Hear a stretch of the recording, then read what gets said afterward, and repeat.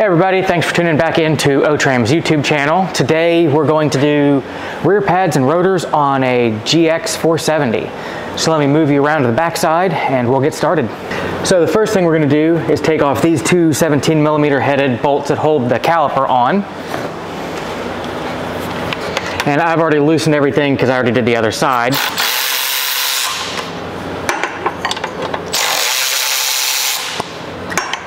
Those come out pretty easy. And then you can just take and wiggle your caliper off. We're going to set it upside down here on the axle. A lot of times I'll use caliper hanger hooks. These actually sit on the axle pretty nice, so you don't need to worry about it. And then we'll take the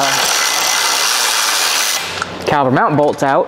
And watch out, there's washers on there that will fall off.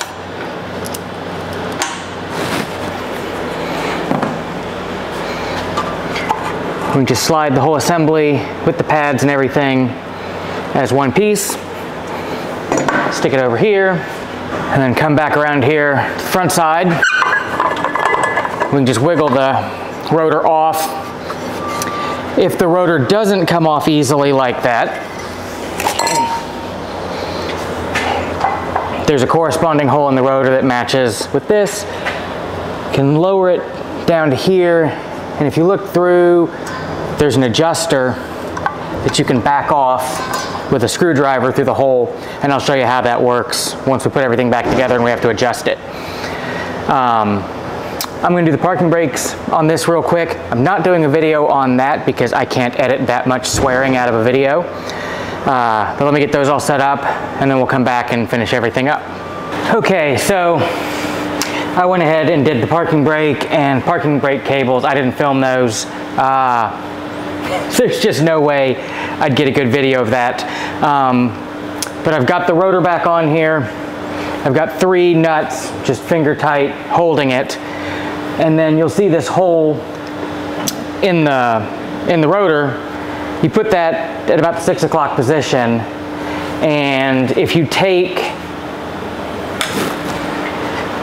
a thin Phillips screwdriver, you can fish it in there, and you can catch the little sprocket and work it tooth by tooth, and you work it until it tightens all the way up against the rotor and you can't turn anything, and then you tooth by tooth go backwards 8 teeth, and then make sure that when you spin it, you don't have any dragging, you don't have any sound.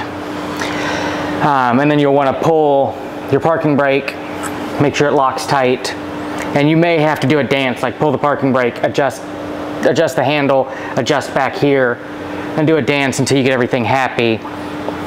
I've already adjusted this. I tried getting a picture of the sprocket in there, but didn't have any luck. But basically, it's one of these little stars, and as you're doing it with the screwdriver, you're turning it, and it's threading this adjuster in and out. So that's adjusting your parking brake shoes. Whenever you change the rotors, you need to reset the brake shoes. And then I've got everything cleaned up.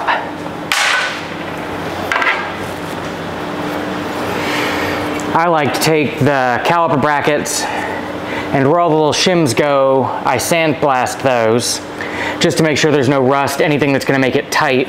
You could take a file, wire brush, sandblaster just makes it fast and easy. And then I take a little bit of brake caliper grease and just coat the surfaces where those shims go, just to seal them and seal the back of the shim to make sure everything stays rust-free and slides easily. And then I realized I didn't show taking the shims out, but they just pop into these grooves like so. And there's a couple different ones. You got to flip them around. If you got to flip them around, you'll end up with all 4 of them in there. And you just want to make sure they sit in there nice. No no crooked, no having to hammer them in there or anything, because that's what your brake pads are going to slide in, so you don't want anything that's going to restrict that. And then I also took just a nylon bristle brush on a drill and cleaned out my guides just to make sure there's no cruddy old grease in there. I just knocked the plug out of the end.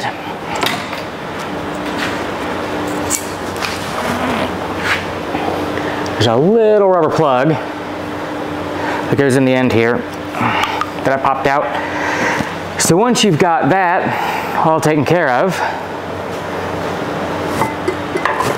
you can just slide the caliper bracket back on here, move around to the back here, and then we can take our hardware we took off earlier,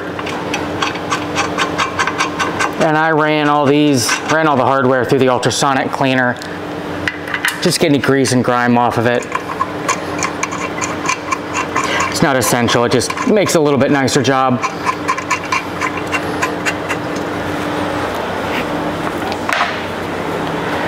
Then these inside ones torque to 77 foot-pounds.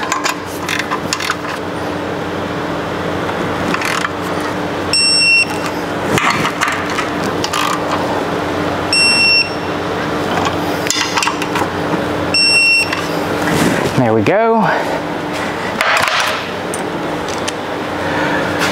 And then we just need to retract our caliper, because right now the piston's sticking out. And before you do this, you want to check the brake fluid level in the master to make sure it's not all the way full, because if it is, when you push these back, you'll overflow the master and spill everywhere. And I'm getting ahead of myself. We got to put brake pads on there first. Won't stop well without brakes. And these just slide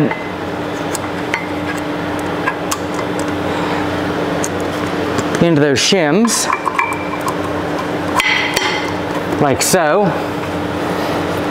Then you can slide your caliper back over.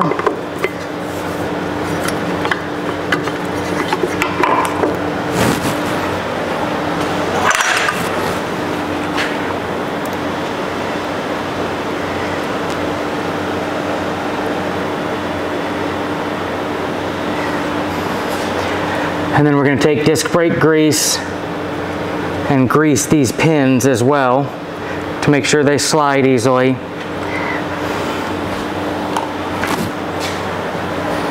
And you've got to kind of finagle these through the dust boots.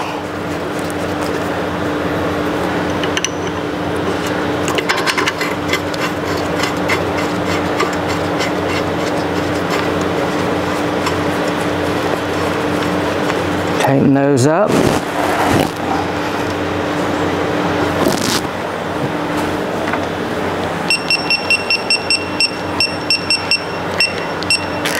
And these go to 65 foot-pounds.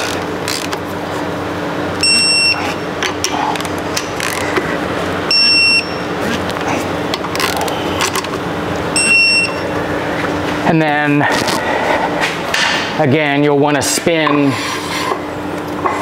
everything to make sure you don't have any binding, dragging. I usually will hit the brakes a couple of times, come back down here and spin again, just to make sure I don't have a sticking caliper or anything. But that's rear pads and rotors on a GX470. Hope you found that useful, and I'll catch you again soon. Thanks.